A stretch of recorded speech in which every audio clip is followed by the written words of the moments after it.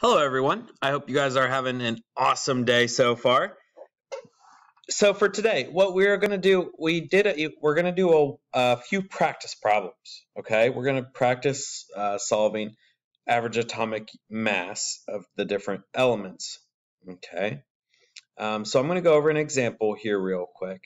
And I've gone over this example before, but I'm going to write out the steps on how to solve it, and each problem, and then we'll be good to go, all right? All right, so what I'm going to show you is I'm going to show you an example for boron, okay? So boron has two different mass or two different neutrons, okay? And I think I've shown you this one before, but I'm going to write out the steps on how to solve it. Okay, so boron has a mass is 20%. Boron 10 is 20% of the compound. Boron 11 is 80%. Okay, so to solve these problems, there are 4 steps. Okay, step number 1.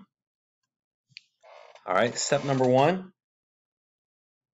is what you're going to do is change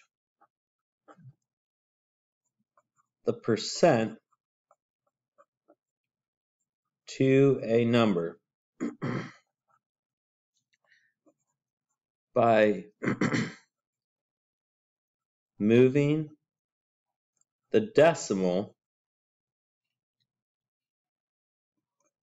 2 spots left. Okay, change the percent to a number by moving the decimal 2 spots left. So here's my, let me just go to the side. Here's my decimal right here, right? It's kind of invisible. So I'm going to move it 1, 2. So there's my new decimal, okay? 1, 2. There's my new decimal. So now I can get rid of my percentages, okay? Because now I have my numbers. Okay? Step 2.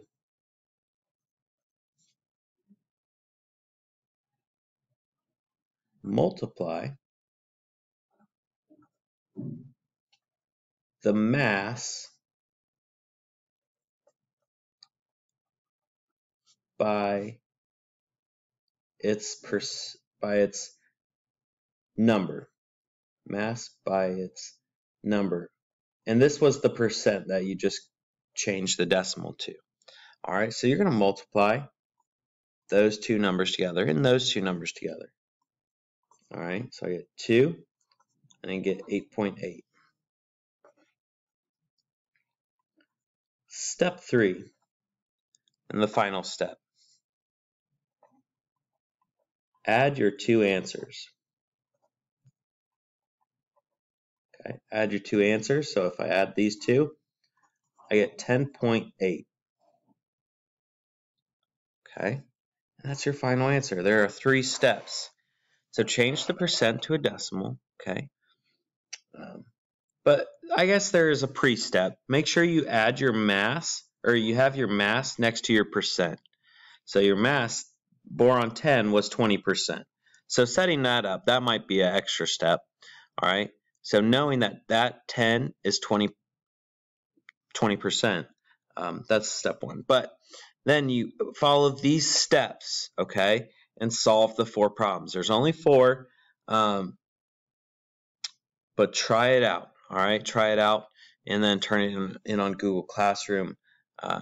If you guys have questions or want me to go over it again, just let me know, and I will. And I'll go over more examples. Maybe I'll go over one of the examples on your homework. Okay. If not, I hope you guys have an awesome day.